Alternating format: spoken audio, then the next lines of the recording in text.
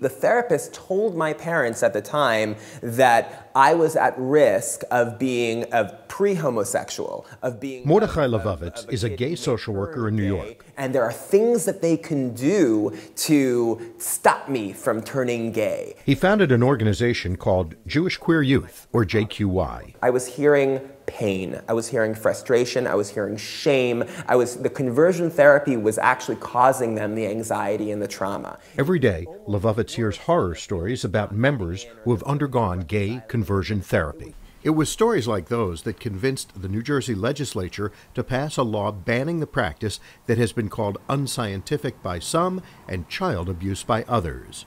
Reed Gusciora is a New Jersey state legislator. There's been many reported instances of especially teenagers who go through the program. Parents send them to this program, they come out and they're still gay. But instead of building the child up, they tear them down and they devalue them. The so-called therapy has been condemned by the American Psychiatric Association, which states, quote, altering sexual orientation is not an appropriate goal of psychiatric treatment. New Jersey became the second state to ban gay conversion therapy in August 2013. It has been a law in California since the beginning of 2013, and it was recently upheld by the U.S. Ninth Circuit Court of Appeals.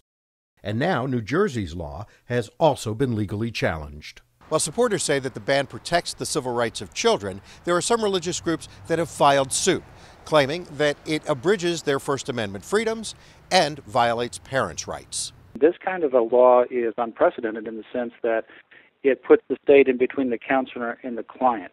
Matt Staver is founder and chairman of Liberty Counsel, which is representing counselors and their clients in the New Jersey appeal. From the counselor standpoint, they have First Amendment free speech and also free exercise of religion.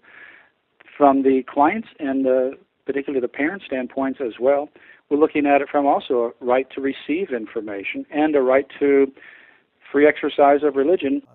Assemblyman Gusciora disagrees. We don't mean to interfere with any religious teachings or religious counseling.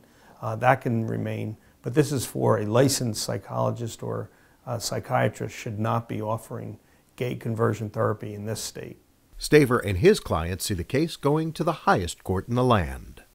I think this kind of a case, though, has Supreme Court written all over it because it's never happened in the history of counseling where the state has told counselors that they can only offer one viewpoint. Pennsylvania and Ohio are considering similar legislation, and Liberty Counsel promises to file suit should any other state enact a ban.